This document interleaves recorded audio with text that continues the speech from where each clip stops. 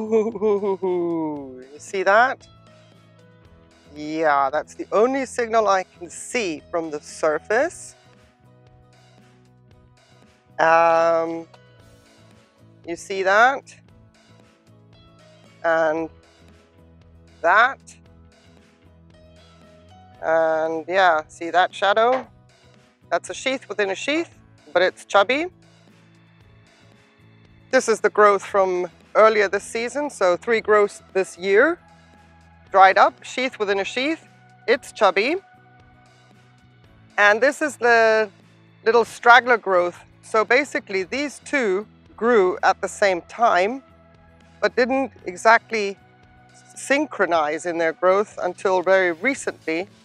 So this sheath is also chubby, I think, but you know, a little bit further behind. And this is Cattleya maxima. Am I nervous? Yes. Why? Because it's my crown jewel orchid. And yeah, I've done this hundreds and hundreds of times. So I'm just going to go into my Zen mode. Let's see if we've got bubbles. This will be the pre-soak. I've got some fertilizer in here. We've had seaweed. We don't have bubbles. And that tells me it's going to be one of those. And if I have to, I will be here with the headlamps on, because this one I'm quite cautious about. I'm speculating on a division from the back, but we shall see once we get in there. Oh, here we go.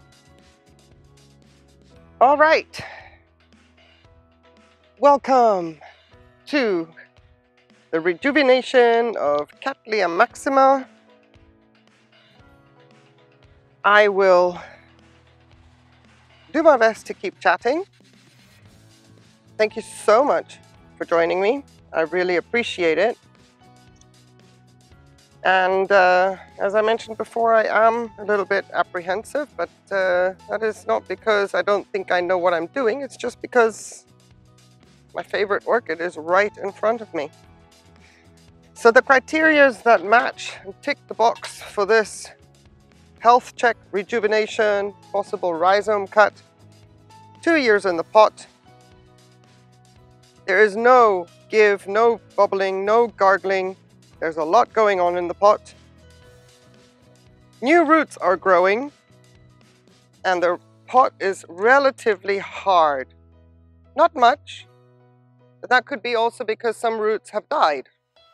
But it's relatively hard, mainly around the front.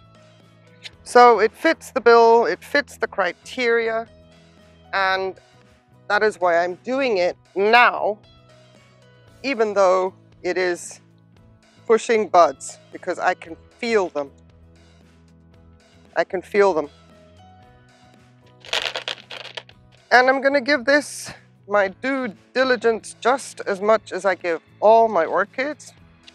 I'm going to dig deep, tap into the resources of knowledge that I have of every repot I have filmed so far, and just do what I normally do with any other orchid that I've worked with. And I'm just going to pretend that this is not my maxima, and just do what I always do, because that has worked out well. Now she feels quite pot bound, but she's not. Yay! Thank you. Thank you. I like it. So we'll just loosen off the top, and let's see if we were right. So we've got some great root growth down here, and I shall just start to dislodge all the leca, which is coming off relatively easy. Tells me that there's dead roots in the bottom. Yep, here we go. You can see all the mush. This is going to be a complete revamp. And also, I don't feel as hesitant about this one not blooming. It's going to probably prove me wrong just because I'm getting ahead of myself. But many of the orchids that I have filmed in sheath are in actual fact pushing buds inside those sheaths. So this is just as well going to do the same thing. And if not, and I know I've done the right thing for this orchid this time of year, and you can see why I was so desperate to get in here, simply because 2 years roots do die, especially species Cattleyas will dump their roots, and I needed to make sure that this isn't going to be a toxic environment for the next 12 months. And for that reason, yay, I'm actually getting around to it. There will be collateral damage, happens all the time, but if I can maintain most, like 2/3 of the root ball, then that's going to be just perfect as well. Very little bit of a dirty business going to go on while I do the cleanup. But in the meantime, I am very relieved to be able to actually get going on this orchid. It's going to be so much better for it. I'm going to feel so much better to be able to get in and clean up. In a long time waiting to do this. And isn't it strange? I'm not saying this is the last of my little repots that I have to do, because orchids are how they are and you have to react and respond, sometimes regardless of time of year. But isn't it strange that after all these repottings, saving the best for last, the best of my orchid collection, which is not fair to all the others. I agree, I admit, I recognize that. But if I were to walk away with one orchid, and one orchid only, if somebody said that's all you can take, it would be this one. So if you've seen my other videos, there is a playlist, everything semi-hydro. There's a lot of my repots just listed in that.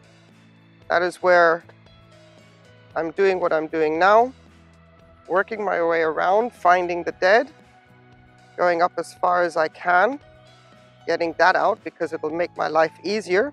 And if something has branched, it comes off if it's dead to where the green part of the root is. And if something is completely dead, I don't go all the way up until I haven't worked my way up the root ball.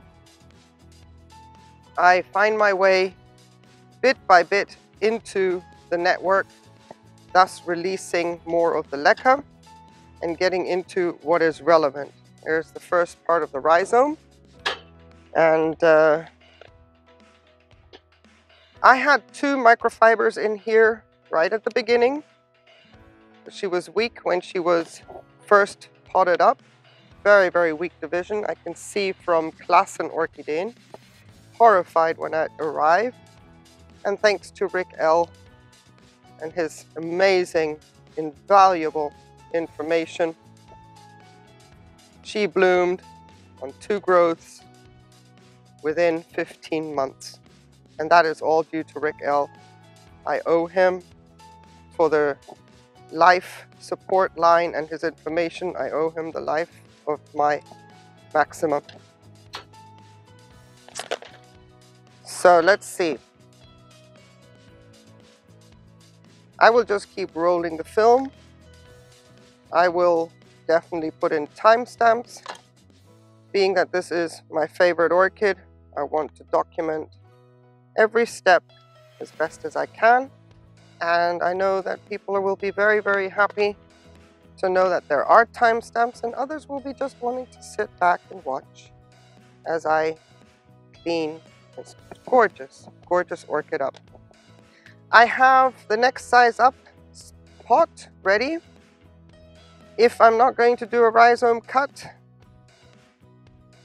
I have a much bigger pot available as well. I didn't bring that out because in my mind I'm going to split her.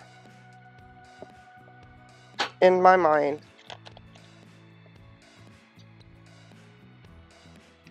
So if you are new to my channel and you haven't seen any other videos of mine, you might be wondering why I prize this orchid so much. Well, my son's name is Maximilian. This is Maxima. My son was a professional golfer. One of his signature colors was gray and hot pink. And yes, he wore those colors really well. Before anybody even caught on that a guy can actually look really good in those colors.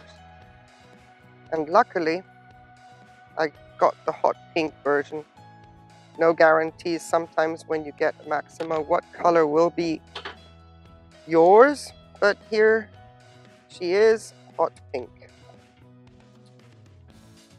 And that is why this is Maxima. And if I could name this one ever at a show, the name I would choose for this orchid would be Champion. And that would be 𝑥𝑎𝑚𝑝𝑒�o_n, because my son was a champion. And it is a hybrid of champion, obviously, in English, and Champion, Spanish, more in the Basque area, with an X that is pronounced like a CH. Champion. But I don't think I will ever be going to a show in order to accomplish naming her. And in some videos, if you stick around in my channel, that would be really nice. Thank you. In some videos, I refer to this orchid as he. That is subconscious. For some reason, my orchids, I normally refer to them as feminines. I don't know why, just the way it is. But if you hear me every once in a while saying he, then that is because of my son. And I think a lot about him when it is time to deal with this orchid, when I soak it, water it, take care of it. He is always on my mind. Same with other orchids. This collection basically came because of therapeutic reasons. I've been growing orchids for many years, but on and off. I grew in the tropics. Then I started growing in pots and clay pots and bark, and always these Cattleya types. Mainly because we don't have that much of a selection. Cattleya and Phalaenopsis here in Spain, we don't have the variety that I would have gotten into from where I was growing before in Kenya. And then I had to give up that collection because of life. And I was prepared to make a compromise because somebody was not appreciative of me moving in with all my orchids. So that collection just kind of, yeah, went by the wayside. And after what happened, I was lost, shattered, broken. And even though I speak in past tense to some degree, that is still the case. And he laid it on my heart to go back to orchids. And this orchid was one of the first I found. And because of this orchid, the majority of my collection is based around names, memories, things that remind me of good stuff, painful in a good way, if you know what I mean. And my collection is now at 300. I have specialized quite a bit in the little ones, the Repiculus Lalias, because if life were to happen again, I can move with them. I can move with my Repiculus, and I can take maxima along as well. So Rapiculus lelius will be very happy on a windowsill or on a small balcony. And maxima will always find place, always. So there's a little bit of that nostalgia in my voice. The fact that I'm concentrating on what I'm doing is helping me keep it together because it's not a subject I can address easily. And if you haven't skipped forward, and if you're watching all of this, now you know. And I'm not a person to expose myself either.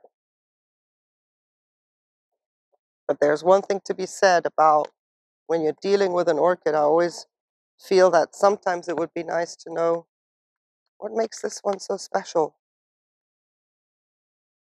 And I always talk about it. And sometimes my voice cracks when I'm talking about it. And although sometimes I could say, well, that's nobody's business, it's better to say it and let people be aware of it. And then I hope there's some understanding as well in this whole process. Why I'm so passionate about certain things, why I am so adamant about certain things, why I will defend certain things. That is not because of the ignorance or it is my way or the highway. It is because of past experiences, and it's because things that mean a lot to me, there's a reason. It's not just me, throwing it out there and say, well, whatever. No. And it's not a good position sometimes to be in life when you are so opinionated or so stuck in your ways. But sometimes it is because of life that you become opinionated and stuck in your ways. Doesn't mean you're closed off to other opinions. It doesn't mean that what other people say doesn't count. I'm always, always encouraging dialogue. But then after considerable thought, if one reverts back to what one is comfortable with or one knows to be true, then you know that is what it is for me. And that is how I'm trying to operate in this new phase in life, not to be distracted by all the flashing lights and the hoopla that can go around. Even with the orchid hobby, it happens. And there's so much hype, so much controversy, and there's no need. This is a beautiful, beautiful hobby, and it's there for everyone to enjoy and to be successful in, no matter how you do it. The point is to grow these beauties into something that will bloom. And how one goes about it. Isn't it marvelous that there are so many different ways and methods? I mean, when I started growing, yeah, I was a little toto kidogo. There you go, some more Swahili, small child. I was early teens, I think 11, 12, when I got my first Cattleya cut. It's in my orchid tag. And I just put them on the trees because that's how they were grown. And then I got another one, and then something that looks like a Vanda cropped up. Back then, I didn't care about names. I'm not saying that I care about it now, but because I am on YouTube, and there's a lot of people that know a lot more than me. And then they put it into the comments, and I am so grateful because, I can just go do the classic thing and say, oh, this is what I was sold, even though this is what I wanted. I got this. Okay, whatever. There's a reason why this orchid came into my life. But I do appreciate when somebody can clarify something regarding names. Oh my goodness, that means that person has done the homework for me. I embrace it. I really, really do. In my little patio area and dining room area, I've been locked in my own little orchid growing world with this collection for approximately 3 years now. And, eventually, because you're doing research, the cookies come in, and suddenly you're being recommended YouTube videos, and I'm like, oh, hey now, That's a new thing. Why, that wasn't around a long, long time ago. So, and then the marvel at how the different growing methods and in different climates. And I was like, I just grew from Kenya to southern Spain. My biggest challenge was suddenly I had to grow these gorgeous beauties that belong in a tree in the wild. I had to grow them in pots. That's when my challenge started. And my next challenge was I don't always want to be buying this bark. I was getting fed up. It was messy. It was dirty. I don't know, for me. So I went straight into this Leca business because I know it from Germany back in the 80s when this was invented. It was all about growing terrestrial orchids in semi-hydro. Even self-watering pots were already around. And then I thought, boom, there was Ray Barkalow. And I'm telling you, that was like a light bulb moment for my hobby to see that I can do it with that. Because I had in my home in Germany all my orchids, all my plants in semi-hydro. Palm trees, you name it. It was all in semi-hydro. I didn't want the mess on the carpets. I didn't want the smell. I didn't want the wet smell in my home. So that's when I thought, well, well, well. And then I had another problem because I couldn't get this kind of leca in Spain yet. So I started growing just in lava rock because I saw Rick L do it and I went, ooh, I got that. I can get that. So some of the older repottings that you saw on my channel is still from back in the day when I was just growing in lava rock and semi-hydro. And the leca that we had, that I use in my humidity trays now, it just floats. I mean, what is the point of that exercise? But isn't it marvelous to have the opportunity for a plant that is so diverse and grow in so many different methods? I mean, it doesn't get any better than that. I think it's marvelous. So this is just like, just having a chit chat. You're here with me, and I appreciate it so much. Sounds like I'm rambling and babbling and talking more than I should, but I'm just going to let Maxima inspire me to say what I want to say, and let this video be a little bit of a standout of its own, with a little bit of a difference to it. Because my son was that way as well. He stood out. He really did. A remarkable human being. And taken far too soon. Far too soon. My goodness, the world has lost. The world has lost because he's gone. And I'm not just saying that as a mum. I hardly left the house. I didn't want to face people. We are somewhat well known in our area.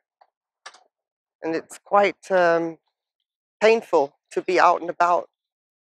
Maybe just bump into somebody when you're not prepared.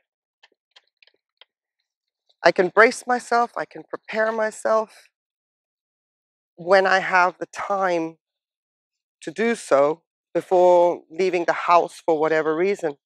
But it's the moments when you're out and about, you're unprepared, you don't know, and then suddenly you might see a friend, you might see a car, a friend of his, and they look. There's first the recognition of who you are, as in me, and then there's another flash in the eyes, and then I feel like I ruined their day too. And then it just gets awkward. It gets awkward. I feel bad because I think I've ruined their day because they certainly weren't in that frame of mind.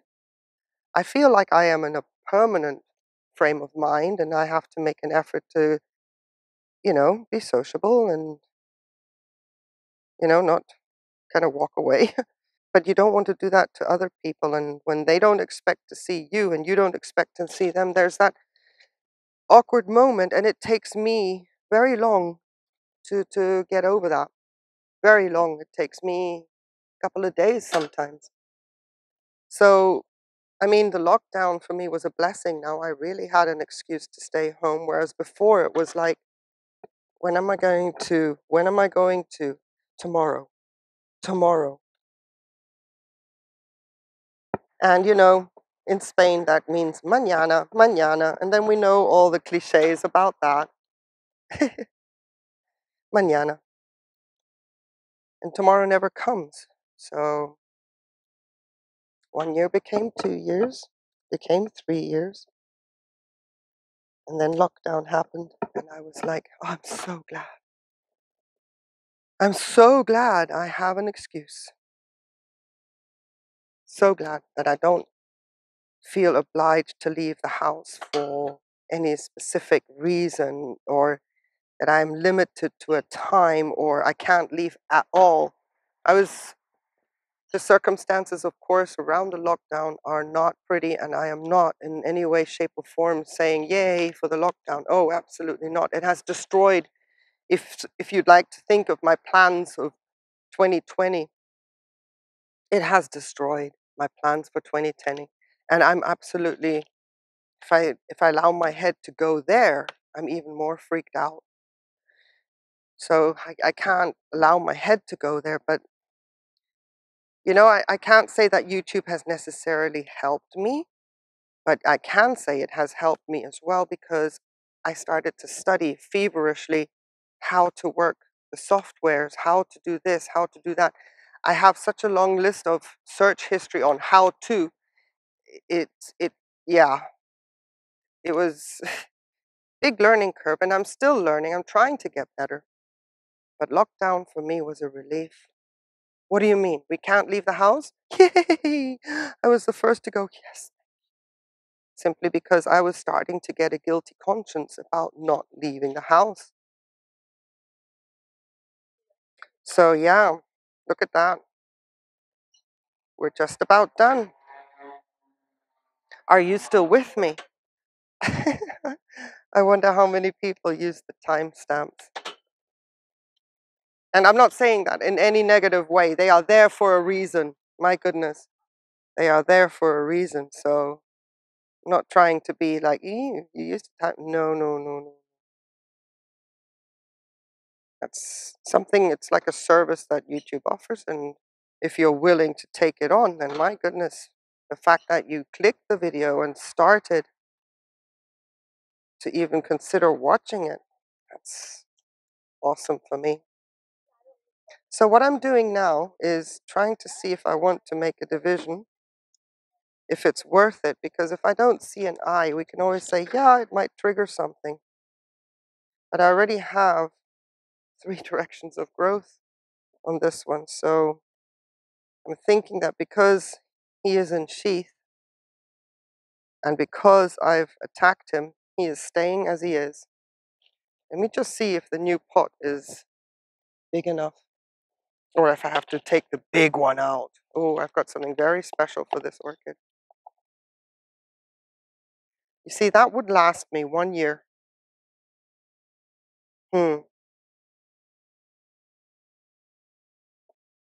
The thinking is deafening, isn't it? Just 1 year. I also have this one, which in actual fact would be perfect size-wise. I just don't like it that much, you know, because it doesn't fit flush. This is not, but maybe one day I could find an outer mask to fit flush and then just let this orchid be in this size pot. Because the other option is, look, don't laugh. Yeah, that's what I thought. Oh, no. Okay, but I do love this pot because it fits so beautifully flush. They don't belong together, but that other nursery, yeah, I might. Actually, what I'm going to do is put her in here for now. When she's done blooming, etc., in the spring, I'm going to get another one of those pots, but a size down, the square one. It's much more elegant. There we go. That's what I'm going to do. Woohoo! I still have a third of the root ball. Let me get this out of the way. So still have a third of the root ball, which is great because he will need that in his development for the blooms. So I'm hopeful about that. And this time we're going to string up the microfiber, but leave it up into the pot like that, while dangling down in the reservoir like that. Just raising it up, and then I'm going to fill Leca all the way so that the microfiber pretty much reaches halfway into the pot. Just make sure that I'm doing it the right way, right length as well. There we go.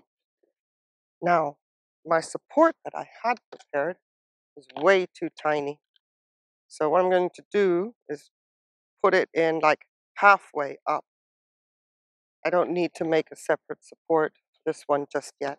It's so sturdy and so sturdy. All I need is just a little bit of a fandangle inside the pot to keep it from wobbling around. All right, let's get some Leca in. One little piece of lava rock over one hole because the holes are bigger. And if it's not filled with a microfiber, I don't want the lava rock to keep plopping out. And I'm just going to hold my microfiber up. I just keep the strands coming up along with the Leca.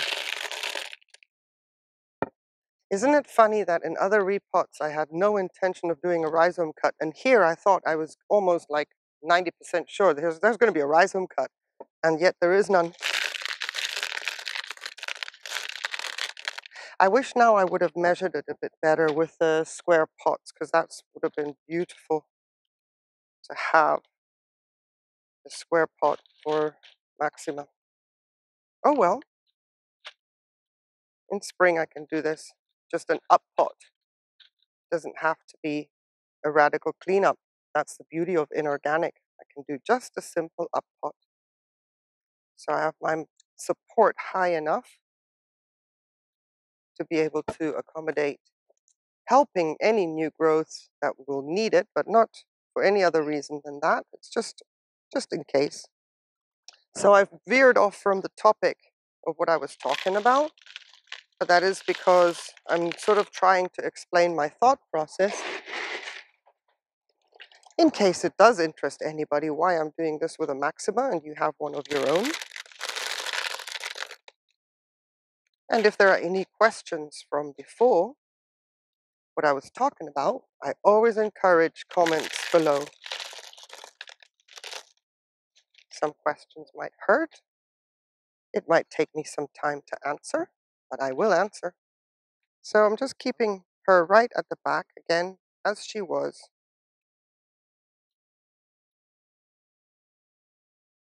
And I think we're good to go. Yeah. With Leca. With the Leca, it'll help me. Now I have this one in bright shade. Sometimes in the late afternoon it might get some direct sun, but it is always in my AAA location, the blooming alley, whether he is in bloom or not. I want to see this orchid all the time. All the time. I don't care if it's in bloom or not. Bright shade. Sometimes. Are you serious? You keep popping back up? Well, not for long, buddy. So bright shade, and depending on the angle of the sun, some indirect sunlight, late afternoon. So yeah, a little bit lower than I would actually like. Do what I normally do, which is shake as I push the rhizome down to give some counter reaction. Now, I want to raise it up just a little bit. And the shaking will allow the Leca to go underneath the root ball. Just a little bit more. Okay. Try to repeat how the orchid was before. Some roots were buried, some were not. Some of the rhizome was buried, some wasn't. These were out and about. I'd like them a little bit more contained. Maybe we can fix that. So he's been soaking for quite some time, obviously in preparation of this repot. I don't need to fill up the reservoir just now. I don't want to overdo it. Those roots were very, very wet. They are still going to be in a very wet environment. So I'm not going, if you don't see me putting in fertilized water or anything in the reservoir, it's because of that. And was this the wire I was working with before? I think so, yeah. And that is it. My gorgeous, gorgeous maxima. One more thing. Let's wipe down the leaves with some insecticidal soap, oil soap thing. I have been asked about this, so I'm just going to repeat it here. This is rapeseed oil in combination with a, Parentias, I'm going to put the name up, which is a component of two kinds of chrysanthemums, and they are used for insecticides, organic insecticides, in conjunction with the rapeseed oil, which really apparently enhances those Parentias or Parentinis or something like that. Again, I'll put it up. So that's what I've used here, 10 milliliters for 1 liter.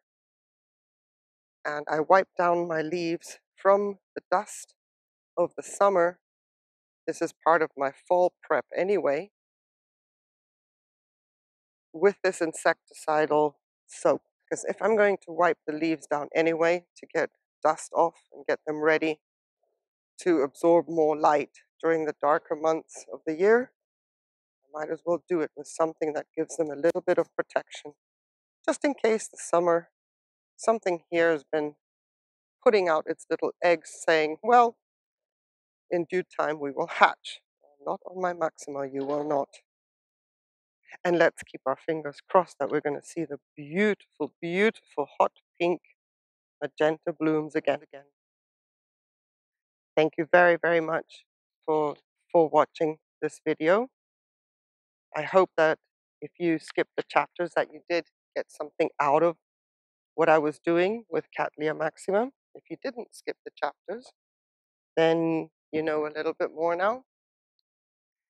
And you know what the orchid hobby means to me and why sometimes I'm super passionate about what I do and why I do it. Thank you, everybody. I really appreciate having you here. You do color my life. Have a wonderful day. Take care. Stay safe. Bye.